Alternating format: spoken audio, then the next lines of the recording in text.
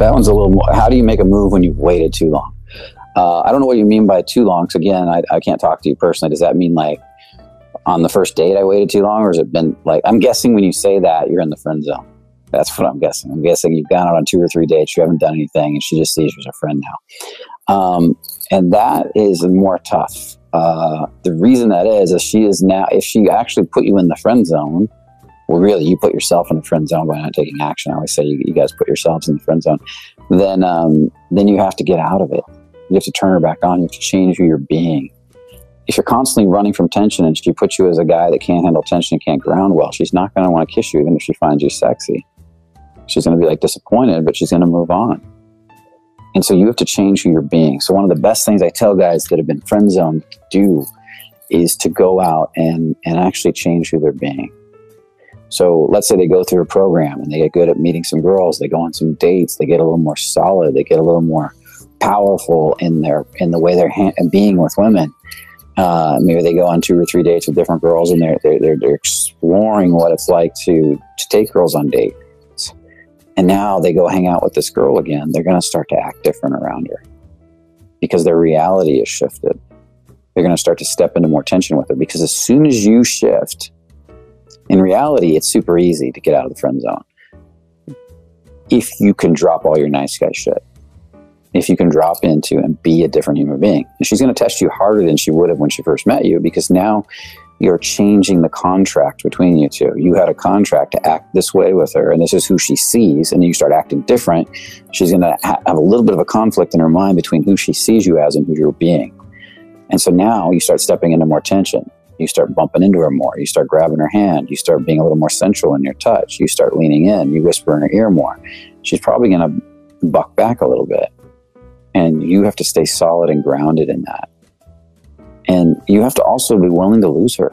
If this is really that important to you, that she's a friend, and you really want to date her, you have to be willing to, this is really important. You probably won't. At worst case scenario, you just end up staying in the friend zone.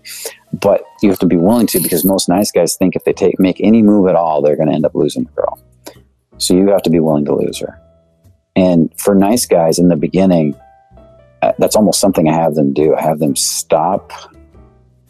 They usually have so many women friends that they need to stop accepting women as friends for a little while, new women, and start saying, look, I'm not looking for a friend right now. I'm looking to date.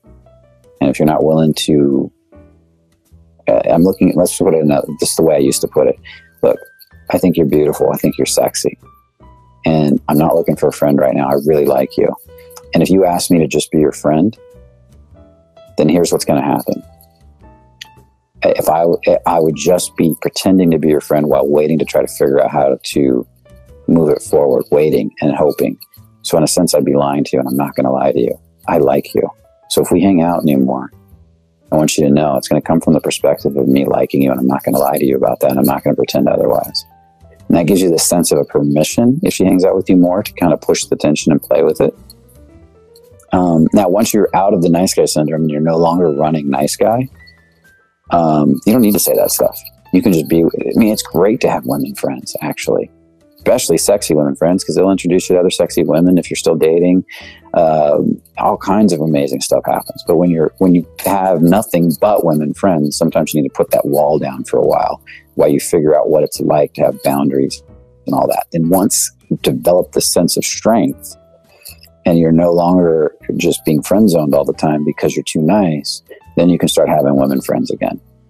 And because then it'll be by choice and not by have to. You won't be sitting there going, I have no choice. The only way I can hang out with these girls is to be their friend. You'll be like, I like being this girl's friend and this girl I'm dating, and it's great and it's awesome, because it's all by choice, because you now know how to set boundaries.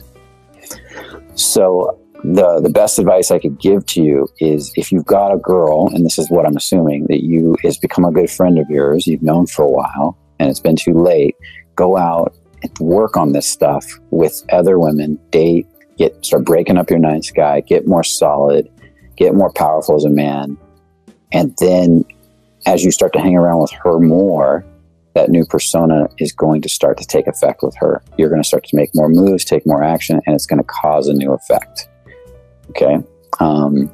But I wouldn't, if she really means that much to you, I wouldn't go out and experiment on her. Okay?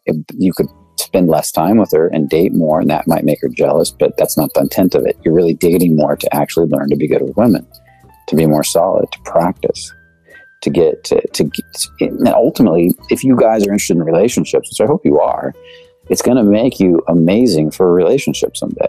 Because the whole idea is that you are developing the ability to be more solid with women so that one day when you're in a relationship, you can be really solid with your partner and keep sexual attraction alive for a lifetime, keep you two polarized for a lifetime, keep you two powerful for a lifetime, because you understand more about women and sexuality, sensuality, the feminine and connection than probably 97, 98, 99% of men out there, because you've actually taken time to really develop this, which just makes for an awesome relationship later. And so hopefully that helps. And with that said, I'll let you guys go. I want to thank you for being on it. I want to invite all of you guys that are interested to come out. You can go to thefearlessman.com, check us out there, and you can see that our events page has it listed there. It's going to be me and Zan Perion sharing the stage, speaking throughout the day about different aspects of all this stuff. You can ask personal questions. There'll be demos, there'll be models, there'll be live work. It'll be an amazing event. So I look forward to meeting you in person, and I'd love to answer these questions in person because they go a lot deeper than what we can do on here. Here I'm reading a question. I have to just guess at a lot of what's going on with you. There I can read you. I can feel you out. I can get right into it with you. And it will be a very powerful event. With that said, remember, only the confident really live. See you in the next video.